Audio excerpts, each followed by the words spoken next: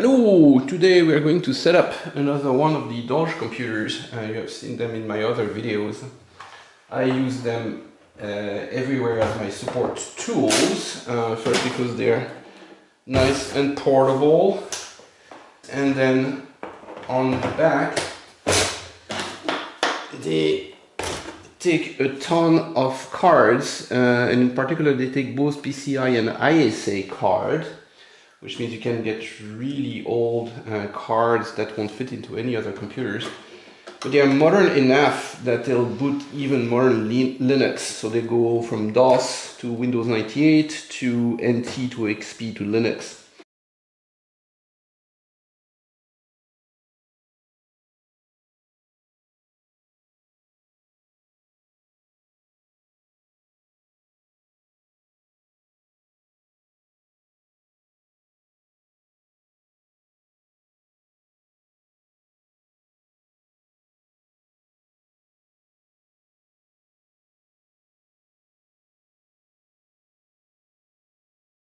So I finally repaired my Data I/O PROM programmer, and now it's time to do what I wanted to do in the first place, which is to burn a vintage PROM. And it's in my good old Dolch computer, which runs DOS.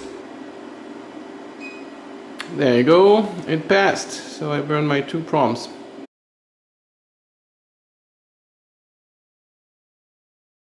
Okay, now that we have it connecting to something, can answer a question is, can you use it for connecting to Linux? And it turns out my Dolch here, which I've seen mostly booting in Windows 98, can also do Windows XP, and I have a little Linux here.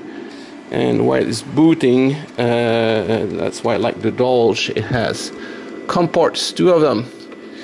So here we go, simplified version of Linux, and as soon as I do that, it should spawn something over here. There we go. So here you go. You have a nice Unix console, real vintage way to go into Unix.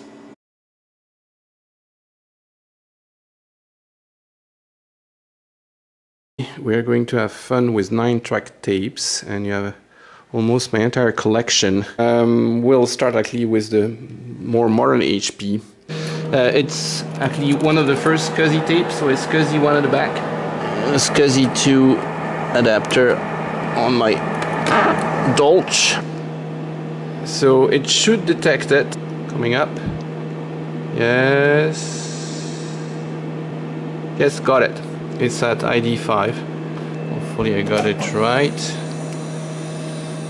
And it says reading. Well, that's a good sign. So let's jump back to Windows for a second. Yay! Windows. We're on the network. I'm going to be able to suck the files and look at them on my other computer. What I really want to do is see if I can read it on this. And so this is vintage 1974, I think. This one is an HP IB. So I have to find an old ISA HP IB card, which took my ISA port over here. And a 1, and a 2, and a 3.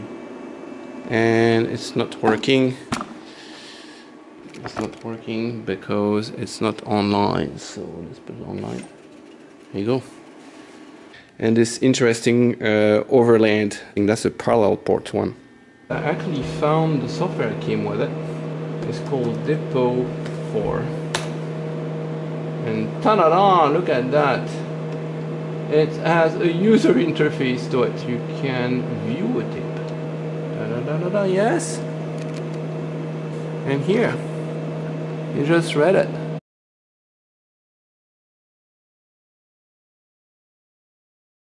I put them in this magnificent box of old 5¼ disk drives. Let's do the low density drive. It's more fun to see it work. So it just goes in here. I have two choices in the older 5¼ which is the 1.2 meg, that would be the HD drive, or the 360K, which will be the double density drive, the Seek 20. I'm going to do Seek 40, 20 to the end, Seek 0,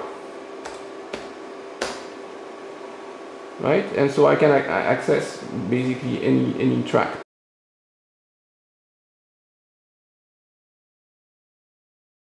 Those were usually used as network traffic controllers, and this one is a tester for optical fiber channel actually. So this thing is supposed to be able to inject packets in the middle of fiber channel frames.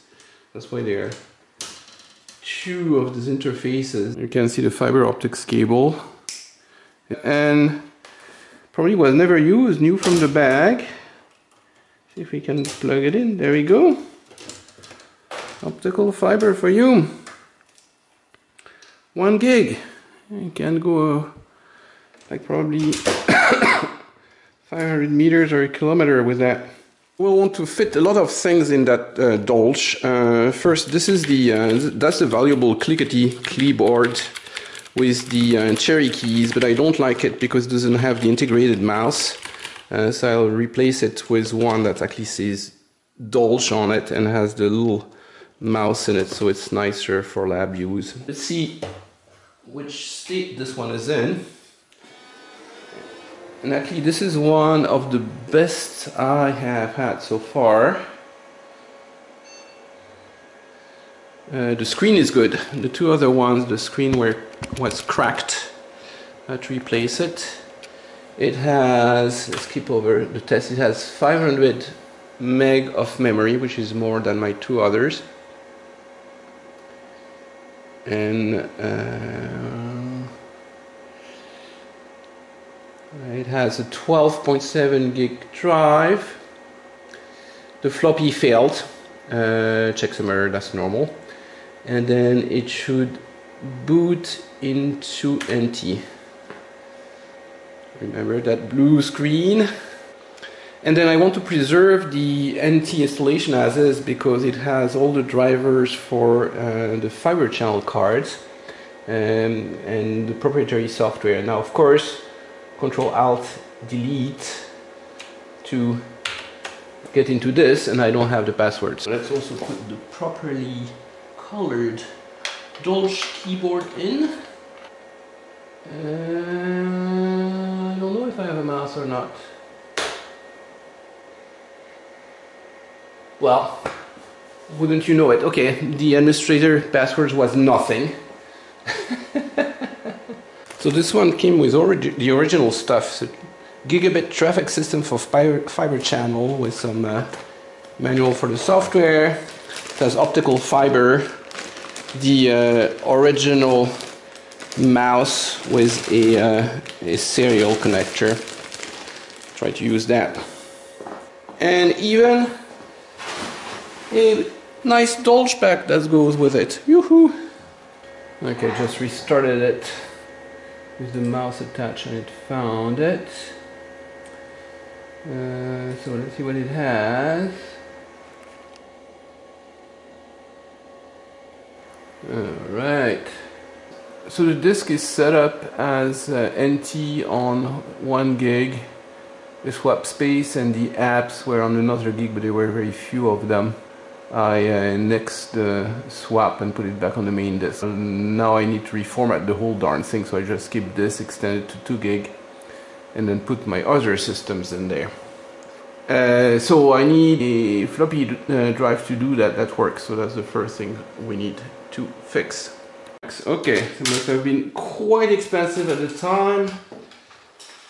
Fiber optic stuff. And if you look in there,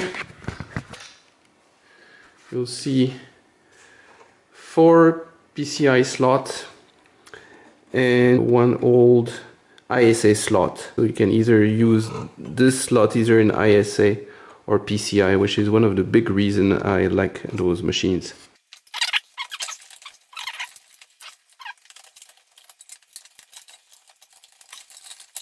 Hooray! Now that's unexpected. I have never seen that. the floppy is not attached to a floppy cable, it's on the IDE chain. So it's an IDE floppy, and I looked it up, there's actually such a thing, there's supposed to be better drive.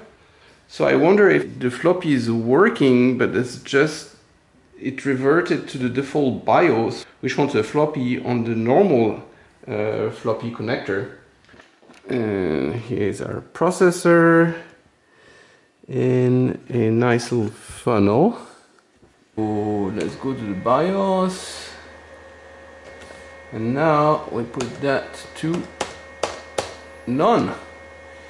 And I have reconnected the original pile of disks, and sure enough, I hadn't noticed it. But what I have is on the IDE is a UHD floppy, so it's a super goody, extra super goody floppy. CR2032 goes right here. Okay, floppy A. Yeah, so my UHD floppy actually works, and it's indeed a very fast floppy.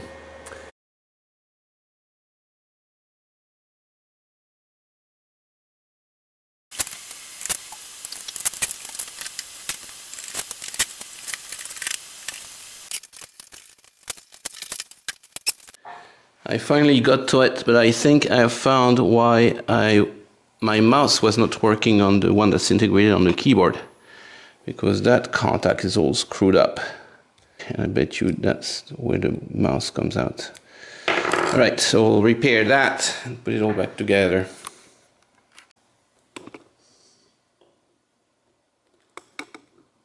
I think that should be fine.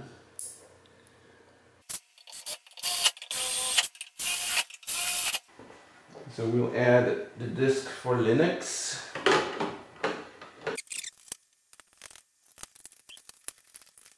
Okay, so it fits.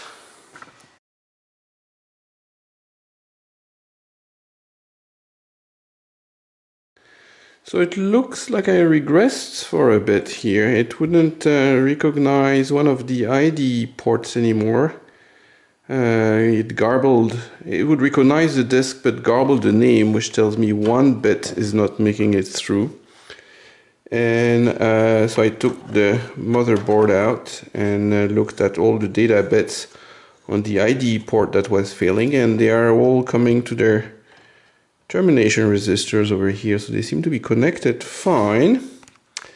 So that's not it, but while I was doing that, it gave me an overview of the motherboard, and it's a 20-year-old computer, and it's not that bad. So it's pretty fine pitch. You can see the load resistors over there, they're super small. I had a hell of a time to probe them. It has components all over the place.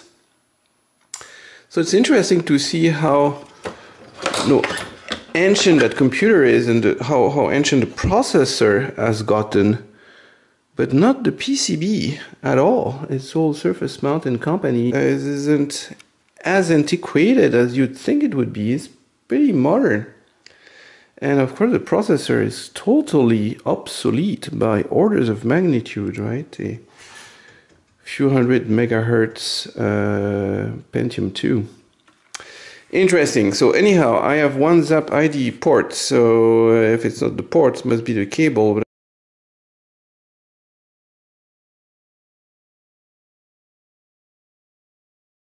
oh my, I'm having setbacks after setbacks here. I'm going backwards.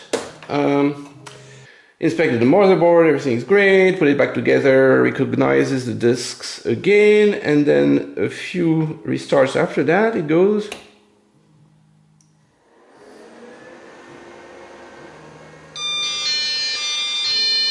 Beep of death.